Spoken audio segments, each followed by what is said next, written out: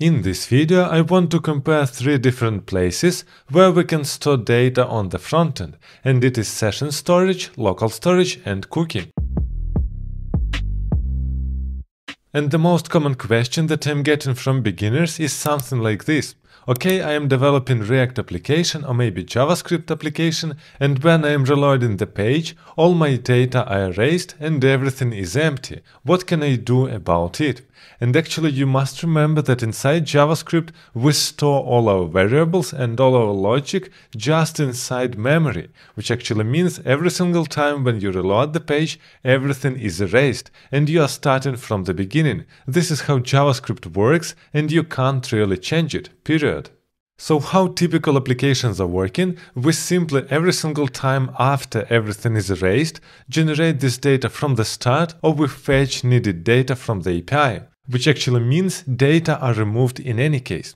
But we also have another approach. If you don't know, for example, to bother yourself with APIs or backend or databases, then you can store this data locally inside browser. It is completely possible, but it is not a production solution, because for production you typically want to store your user or your user data inside a database. You don't want to just store your data inside browser, because they can be erased and can't be validated. So these solutions are just for local development purposes, just to test something really quickly, or just to store some additional properties just on the client side, additionally to your database in production.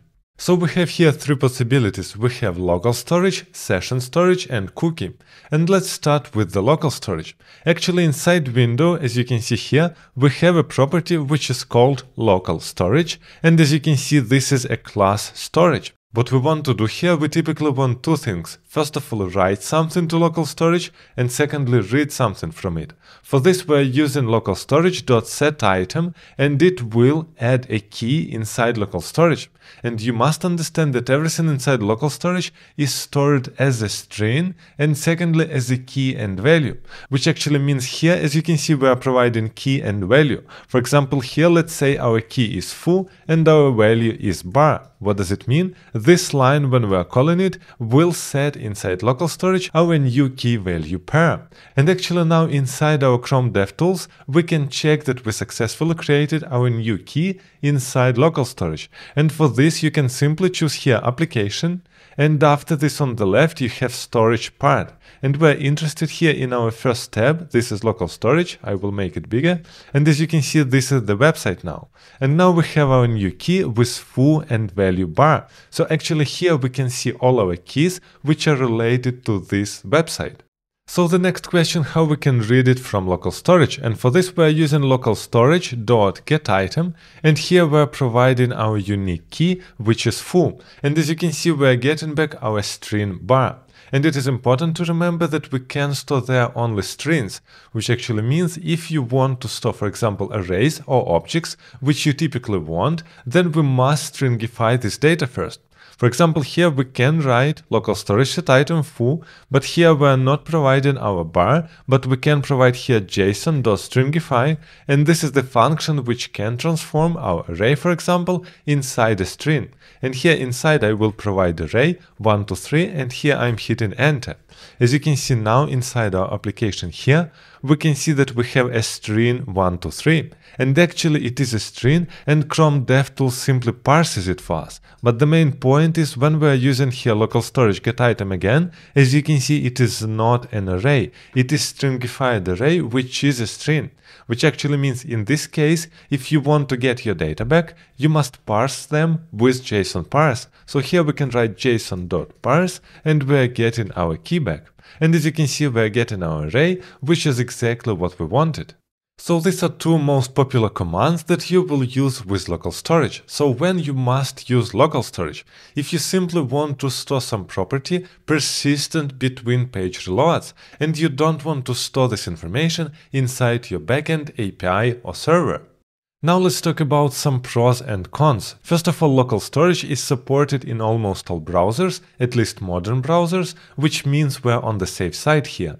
But here are also some limitations of local storage. First of all, it can't be bigger than 5 megabytes per domain. And actually 5 megabytes is quite a lot, but you won't store the whole database there. It doesn't make any sense.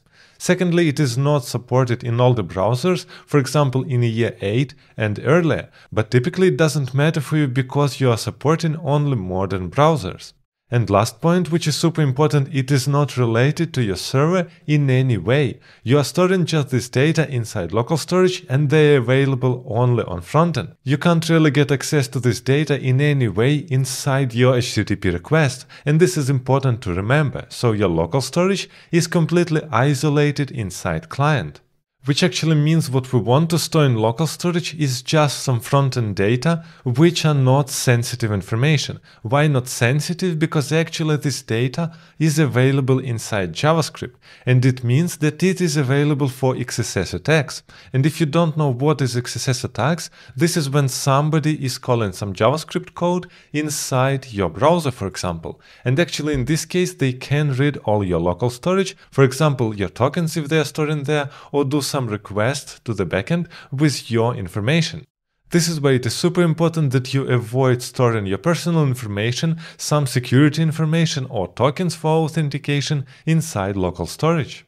The next thing to talk about is session storage, and actually this is something that you can simply forget, because session storage is exactly a copy-paste of local storage, but it exists only inside current tab until you close this tab, which actually means typically nobody is using it at all. And actually here you can see that we have session storage dot get item, set item, and all this stuff. For example, here we can use set item and we can write here foo and bar. It is working exactly the same. Now we can jump here inside our application and check on the left not local storage but session storage. And as you can see here we have this key, but it doesn't make a lot of sense to use this feature because it is not persistent when you close and open your browser. And this is what you typically want. You want to store some information even when user closes the browser.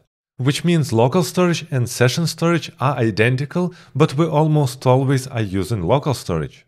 And the last thing, which is the most interesting, is cookie. So what is cookie? This is also some kind of storage, but it is not directly a place where you store something. So actually you can set a cookie on the server and on the client, and then this cookie will be transported with your every single request from your client to your server. As you can see here, I am logged in inside Twitter, and inside my application cookies, I have lots of cookies, which actually means typically all these cookies were generated on the backend, and this means that all these cookies are attached to every single request that we are making inside the system from the client to the server. This is why here I can jump inside network, select some request, and you can see here I have the request API Twitter, update subscriptions, and here on the tab cookies, you can see all cookies which are attached to this specific request. So this is actually the main difference. It is not really a storage, like for example local storage, but a way to store some information securely inside browser, which is available directly on the client and on the server. And the idea is that actually you can set cookie on the server and on the client. But typically we want to save our cookies secure, and we don't want to allow accessing these cookies and modifying them inside client. And for this we have two properties. We can set a cookie with key HTTP only and with key secure. Secure means that this cookie will be only transferred through HTTPS, which is extremely safe, and HTTP only means that this cookie will be available only for server and not for client. And this is extremely secure, which actually means if you have some tokens or sensitive information, you always want to use for these cookies and not local storage. And secondly, you want to use these two keys, HTTP only and secure, so you make it really safe for your application. As you can see, all these cookies are attached with the request, and here we see our table with HTTP only and secure, and you can see that it is checked in some cookies. Now here I also must tell you about CSRF attacks. What does it mean? It means that you are opening some email, for example, from somebody, and you simply click on that link. The main problem is how the web is working at all. Actually, if the origin is the same inside this URL, then all cookies will be attached to your request. And this is how web is working. If the origin is the same, then all cookies are attached directly, which actually means if you are logged in on some website and you simply click click on some link, then something bad can happen to you because you are logged in with your account, which actually means you are making something with your specific account by your authentication inside cookie. So I highly recommend you not to open some strange emails and links from people that you don't know. So what are pros and cons of cookies? Actually, it's not really a storage, this is a place to store some data to communicate between client and server. And actually you must understand that all these cookies is simply just a single string, which actually means we can't really store a lot of information there. But also it is really good that inside cookies we have this HTTP only and secure flags, which makes cookies really amazing for tokens and sensitive information. We also have expiry date on the cookies, as you can see here in the tab, which means we can set expiration date inside cookie, and it helps also a lot. And as I already said, cookies are limited in size, it is just 4 kilobytes maximum, which actually means it is not exactly the place where you can store lots of data.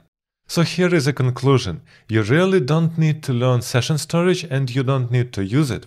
Secondly, you will use local storage typically if you want to store some data between page reloads and you only want to do it client-side without any API or backend at all. And actually, if you want something secure for your sensitive information, or you want to make this information available for the client and the server with every single request, then cookie is your best bet. And actually, if you are interested to learn how web is working, make sure to check this video also.